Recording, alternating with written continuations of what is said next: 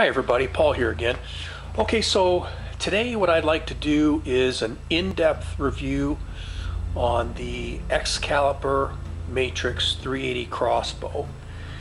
Okay, now I've hunted with a compound bow for 25 years, so I thought it would be nice to have a crossbow now that they're legal to hunt within my state. So after doing weeks of research online, I knew that I wanted a high poundage crossbow so that my arrow would shoot as flat as possible, but that meant if I had a compound crossbow, the amount of stress on the cams and bushings would be to the extreme, and I just wasn't comfortable with that. So I came to the personal conclusion that I wanted a recurve crossbow instead of a compound crossbow because they are simpler and simply have less problems. So to make a long story short, when it was all said and done, I chose an Excalibur because they've been making recurve crossbows since 1983, which is by far longer than any other crossbow manufacturer, and they also had very good reviews. My wife's uncle also had an Excalibur and he's been very happy with his. I also called Excalibur a number of different times to ask them various questions before I purchased one. I never had any problems being able to talk to someone. They were always very friendly, always answered my questions, never made me feel rushed to get me off the telephone, and always said feel free to call back if I had any other questions. So that's a lot to me about the company, and it just went a long ways in my book. So the Excalibur Matrix 380 seemed to be the closest thing that I was looking for, so I went to an archery store to test shoot one. It turned out that the person who helped me said that of all the different brand crossbows they sold, they had by far the least amount of problems with the Excaliburs, and that less than 1% of the customers brought them back. He also said they came with the best made arrow clip. So the Matrix 380 specifications are as follows. The velocity is 380 feet per second with a 350 grain arrow. That is the minimum arrow weight that you can use. The draw weight is 260 pounds, but with a rope cocking aid, it's cut in half to 130 pounds. The power stroke travel of the string is 13.1 inches. It shoots 112.3 pounds. The overall length is 35 5/8 inches. The overall width uncocked is 30 9/16 inches. So I still consider this a compact crossbow. Now Excalibur says the mass weight is 5.9 pounds, which they said consists of just the stock mainframe and the limb. So I weighed just those items with a very accurate scale 3 separate times, and I got 7 pounds, 1.6 ounces each time. So I just don't know where they're getting this 5.9 pounds from. The total weight of mine with the stock mainframe, limb, string, scope caps, scope rings, quiver and bracket is 8 pounds. Okay, so the crossbow package that I bought was a number 3900, which is right on the box here as you can see, and I got the blackout color, but it came in a very nice box, and everything was packaged exceptionally well. So it came with the stock mainframe. It comes with a 2-stage 2.5 pound trigger. It's got a built-in scope rail. It's got a cheek rest. It's got front and rear mounting points for a slinger rest.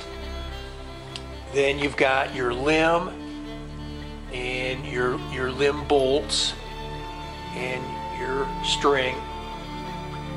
It also comes with the tack zone scope and the front and rear scope caps, scope rings. It comes with the 4-arrow quiver with the bracket, and then it did come with 4 18-inch Diablo carbon arrows, but I don't have those because I sold mine, and I'll talk about that later. And then it also came with 4 150 grain field tips. It's got the manual rope cocking aid, and then it came with an instruction DVD, and it came with the Crossbow manual, and also with a scope manual. And it also comes with a lifetime. Okay, so let's go a little more in depth.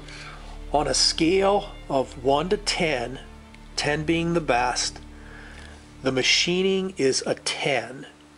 It's machined with incredible precision, with no burrs or sharp edges. The fit of everything is a 10, and the finish on the metal is a 10.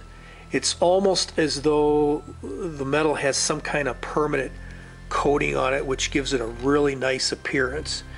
And the finish on the stock is, you can tell, is of very high quality as well.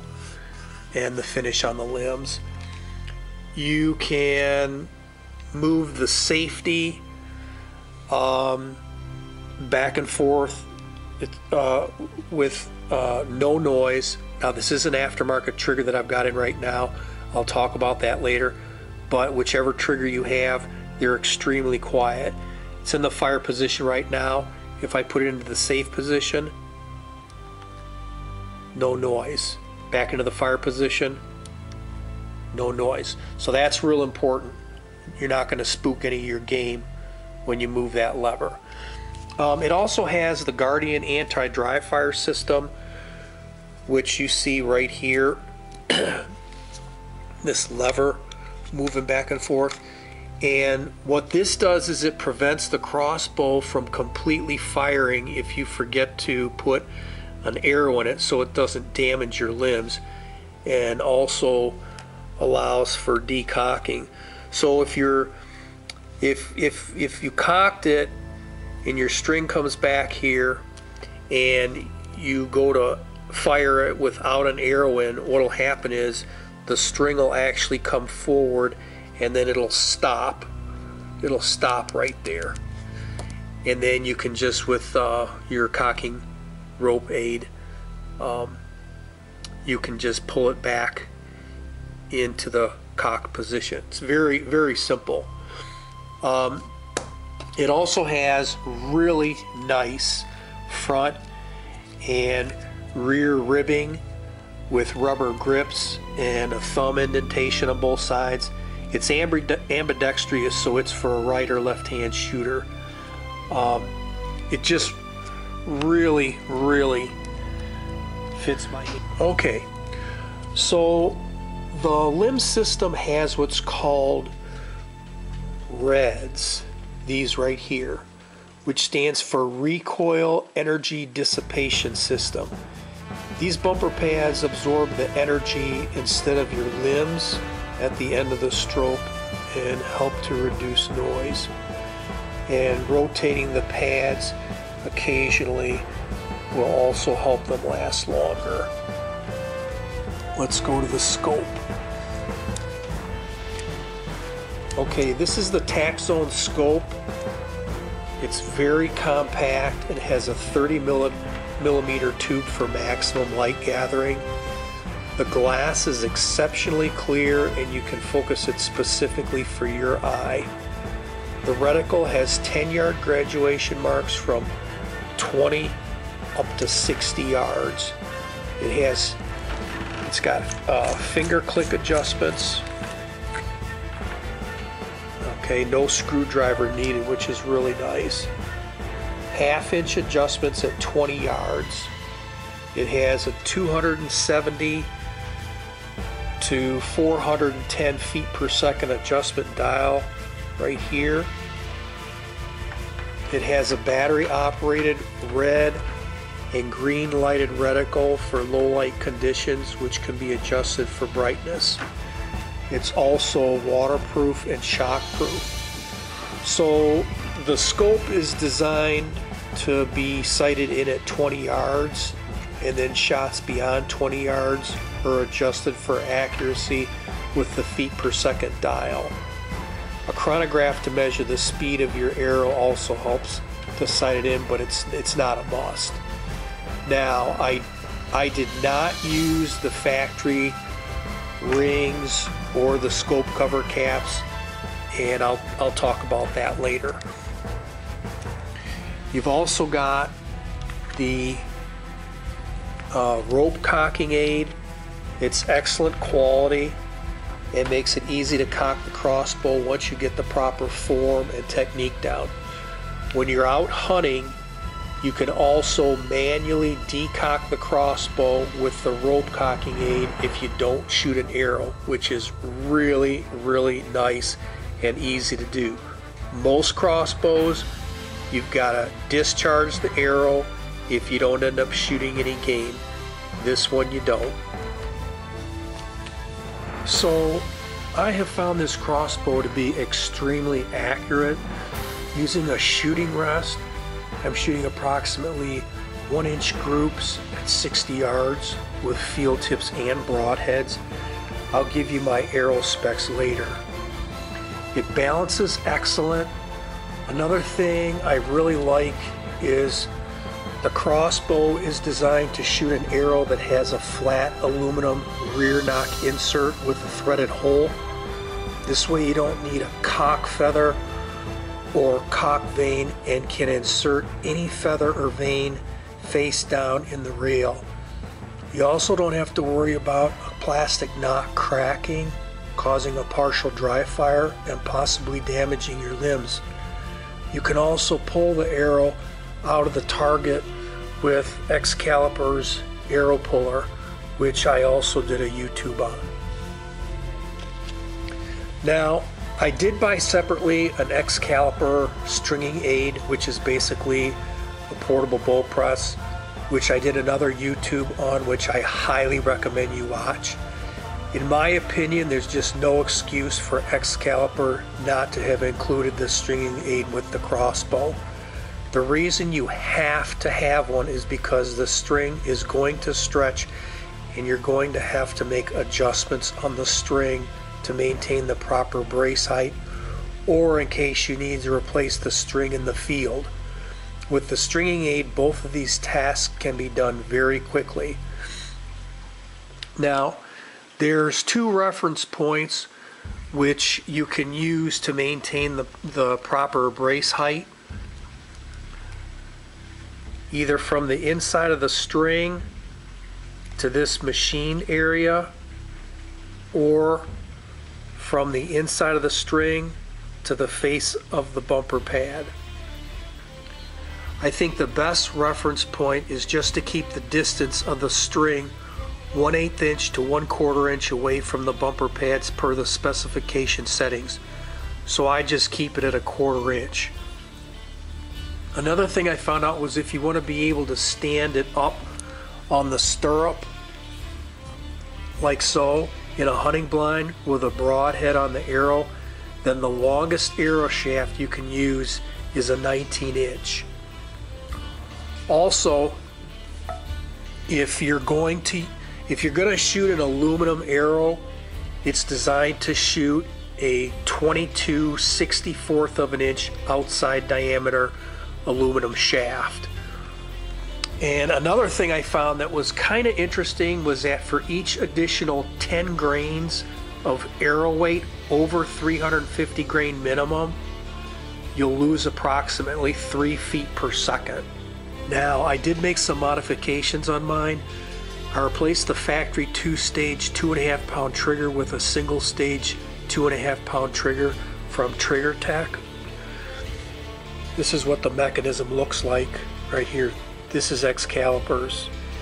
and the mechanisms are pretty much identical on the outside. You just screw your trigger onto this face here. But for me, the difference between these two triggers was night and day. Now it's like a high-end custom rifle with no creep or grit, which improves my shooting accuracy. Also, the factory trigger needs occasional lubrication, whereas Trigger Tech needs none. Now, having said that, some people like the factory trigger, okay? My wife's uncle likes his, but I personally did not like it, but I'm used to single stage triggers. So it's just a matter of personal taste. And if you're not familiar with single and two-stage triggers, here's the difference. Okay, a single stage trigger just basically means when you go to squeeze the trigger, it's not going to move. Okay, it's what they call at the wall. You're going to squeeze, squeeze, squeeze, and when it reaches the 2.5 pounds, boom, it's going to break. It should break clean like glass, and that's exactly what this Trigger Tech one does. The two-stage, the way it works is you squeeze and the trigger travels, and you keep squeezing, squeezing, and it keeps traveling, and then all of a sudden the 2.5 pounds of pressure will build up, and then all of a sudden, boom, it'll fire. Okay, so that's basically, in a nutshell, that's the difference between the two. Now, I did replace the factory scope caps with Butler Creek scope caps. Okay, it's just personal preference again, but I like these a lot better than what came with Excalibur. And basically, you just, on the front one, you've got these two ears, and so you can use your right or left hand, and you're just pushing on that outer part, and it pops up. And then your rear has this lever here that you just push down, and it pops up. But again, it's just all personal preference. But if any of you folks out there are interested in getting a set of these Butler Creek scope caps for this particular scope, what you're going to want is you're going to want a 10 eyepiece for the front, and that's going to be item number 30100. And then the rear is going to be a 14 eyepiece, and the part number on that is going to be M as in Mike 020140. And then I ended up replacing the factory scope rings with Leopold PRW 30mm scope rings in a size low, because the factory rings just didn't have the precision that I wanted, and they also had a height variation of 15 thousandths of an inch, so that's something you're not going to have a problem with Leopold. And for any of you who are interested in buying a set of these Leopold rings, again, they're the PRW rings. They're 30mm low in a matte finish, and that part number is 170512. And also, I didn't use the carbon arrows it came with and chose instead to make my own custom aluminum arrows, and I'm very pleased. I'm very pleased with how they're performing. They shoot like darts out to 60 yards, and the specs on these arrows are: this is an Easton aluminum shaft, and it's a 2213, which is the super light, and it's the double X75, and it's in the camo hunter finish. And I took the shafts, I cut it down to 19 inches. Then I took an Easton aluminum insert, inserted one in the front and the same one in the back. The only difference is on the rear one, I knocked down that sharp edge, and I did a YouTube on that you can watch how I did that. And again, this is really nice because it also allows you to pull the arrows out of your target with the Excalibur T-handle puller. And then the feathers are True Flight turkey feathers. They're 4 inches long, a 1/2 inch wide, and you know, they've been glued on with precision with a Bitzenberger fletching jig. And the arrow itself, the total weight of this with a 150 grain field tip or broadhead, the total arrow weight is 420 grains, and the FOC is 11.76. And this is shooting at 362 feet per second. So I also did a YouTube showing how to build one of these arrows, if any of you folks are interested in that.